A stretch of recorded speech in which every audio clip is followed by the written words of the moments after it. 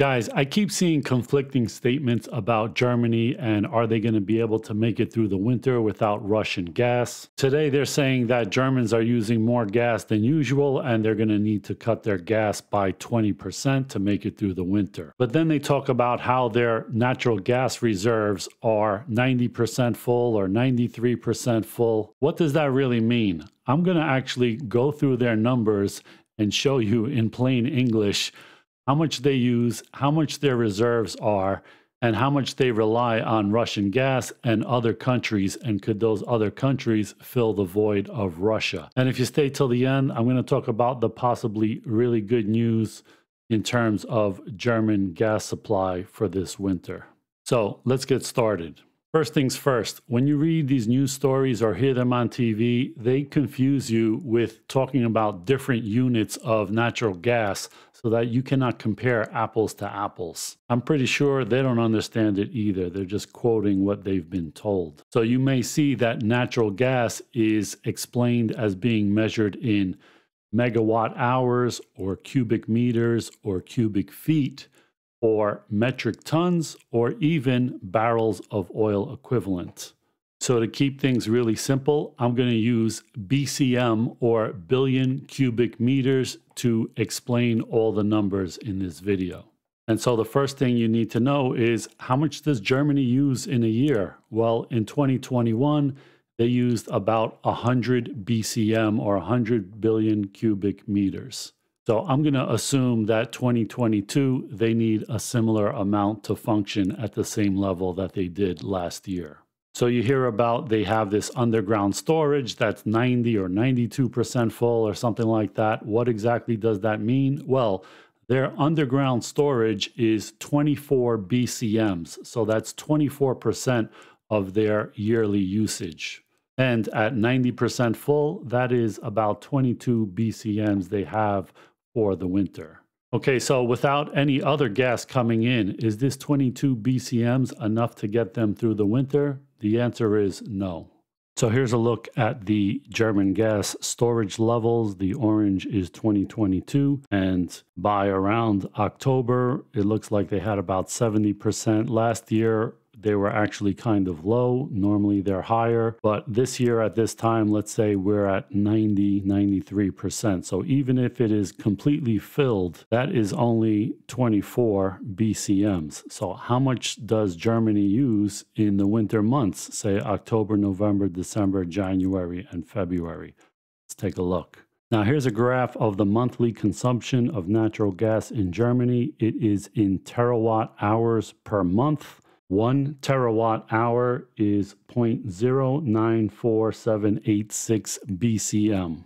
So I'm going to convert these numbers into BCM. But just looking at these numbers, if you divide by about 10, you'll get an approximation of the BCMs.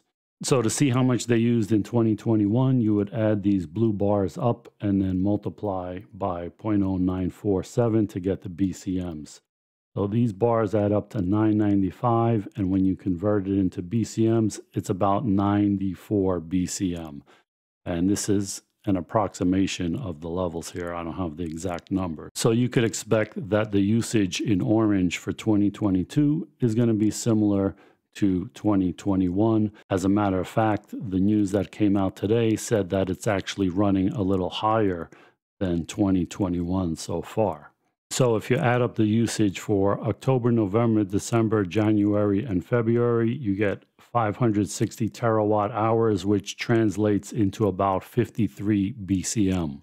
And 53 BCM is more than twice the 24 BCMs that Germany has in storage. So they need to continue to get gas during the winter. And so where does Germany get its gas from? Well, 32% of it, or about 32 BCMs, come from Russian pipeline gas, which right now is 0. Domestic storage, 22%, or about 22 BCMs at 90% full. Norway pipeline gas, Netherlands, and pipeline gas exports from Czech, and then a few other.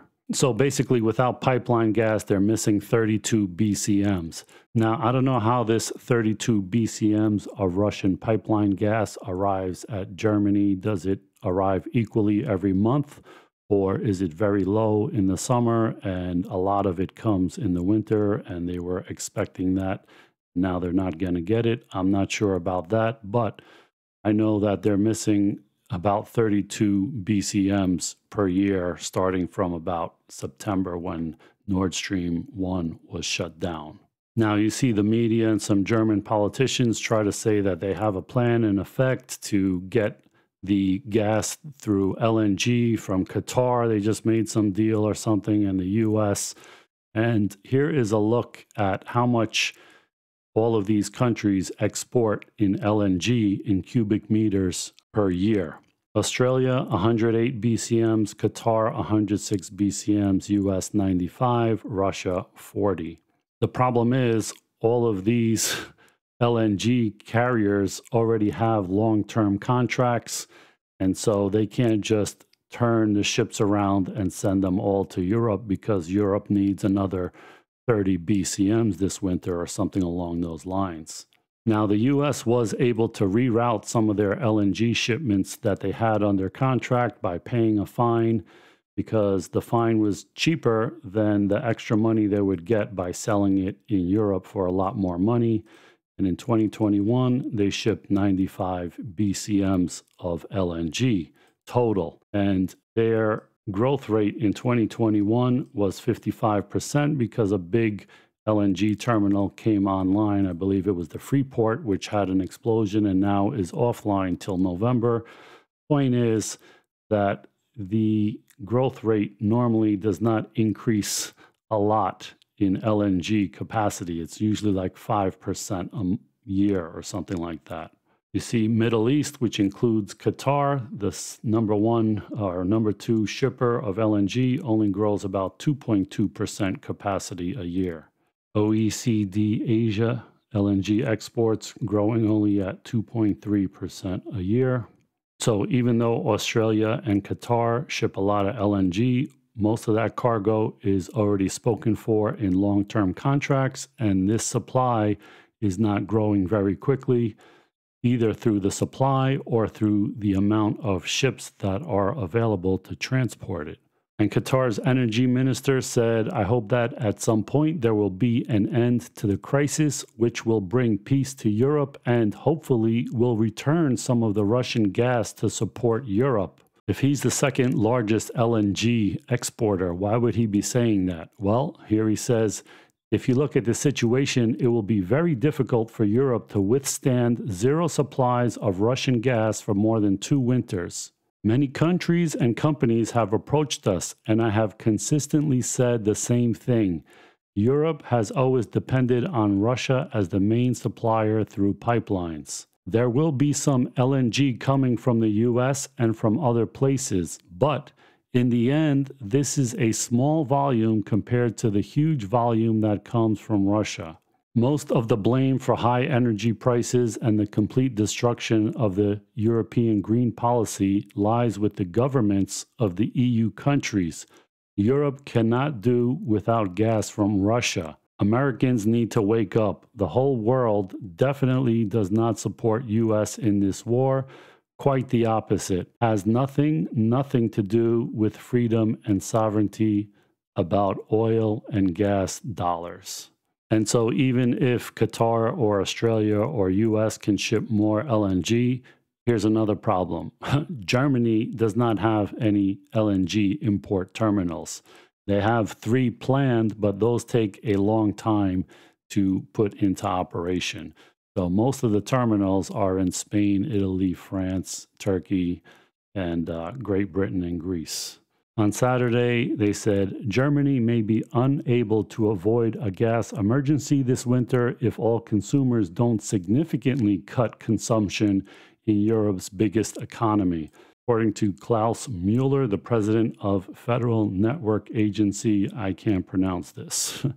The situation may become very serious if we do not significantly reduce our gas consumption.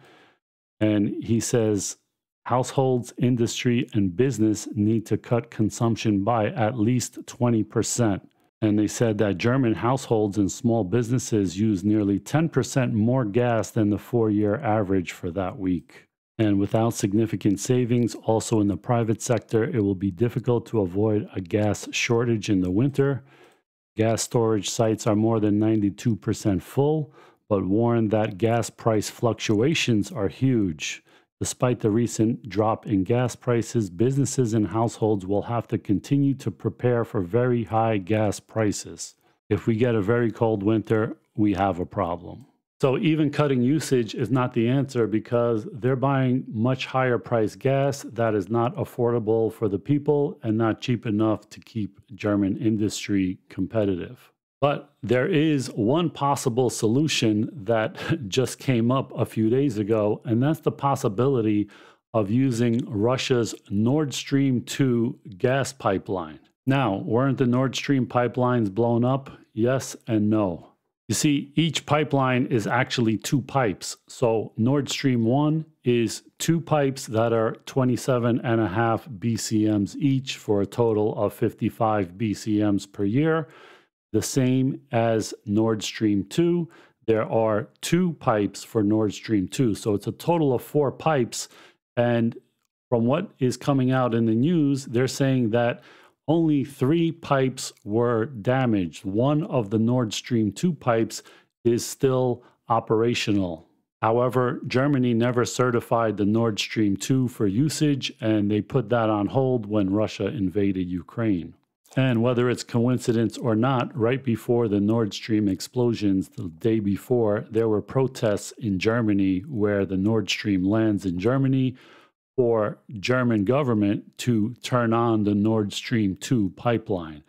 So I guess after people read the news, they may go out and protest some more to try to pressure the government to open the Nord Stream 2 pipeline to get some of that gas.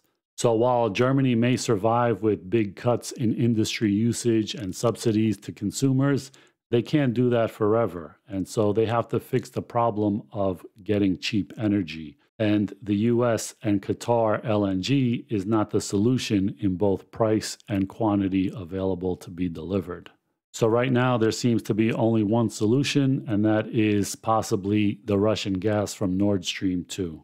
Whether the Germans or the German government want to consider that as an option probably depends on how cold it gets this winter in Germany.